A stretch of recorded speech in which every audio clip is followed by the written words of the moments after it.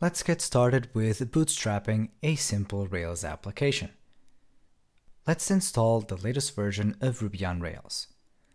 I assume you have a recent version of Ruby. In this case, I'm using Ruby 2.1.2.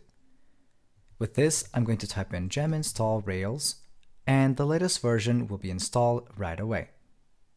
Most likely it will be Rails 4.1, so after this is done, we'll be able to run the Rails new command to bootstrap a new app.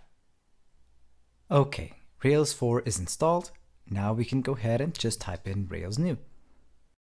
I'm going to call it Redis app, just to be simple. We're going to use a Rails application that will resort to Redis, so I'll just stick to this. And after every single file is created, we're going to bundle all of the dependencies that make part of a standard Rails application. Don't worry, we're still going to add in some more after this bundle command is run. Okay, so the bundle command is complete. Now we can go straight to that folder by typing in cd redis app, and after that we can open our editor. I'm going to use Vim, and I'm going to start by going to the gem file. These are a lot of comments, so what I'm going to do instead is I'm going to replace all occurrences of a £sign at the beginning of the sentence with a space. I'm going to use the normal command to remove all of those lines. There you go. This is a standard gem file. I'm going to add a couple more gems to satisfy our needs. Let's see what different gems I have added. As you know, I like to use Haml because it's just a lot simpler to interpret and to write, so I'll stick with that. We're also going to use Bootstrap along with AutoPrefixer in order to have Twitter's Bootstrap into the application. We'll use Red Carpet as well in case we need to edit some markdown content.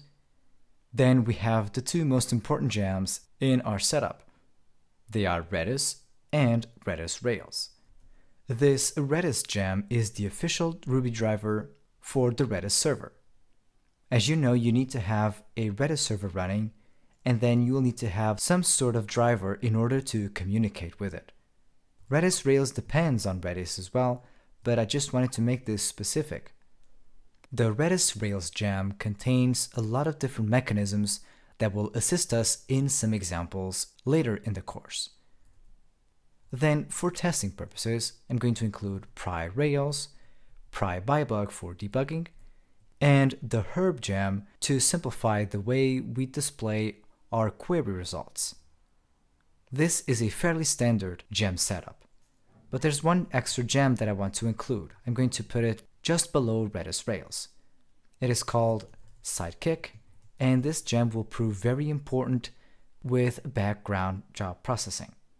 With this, let's type in the bundle command in order to have all of these new dependencies in the application. After this, we'll be able to start developing the application by providing a set of models and controllers. This seems about right.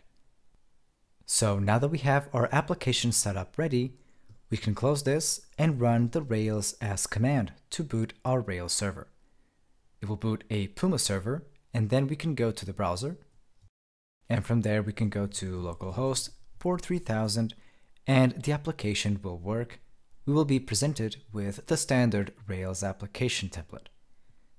From here, we can start generating data, which will prove very important in order to assess the performance that Redis will bring us. Jump into the next lesson to see how we can accomplish that.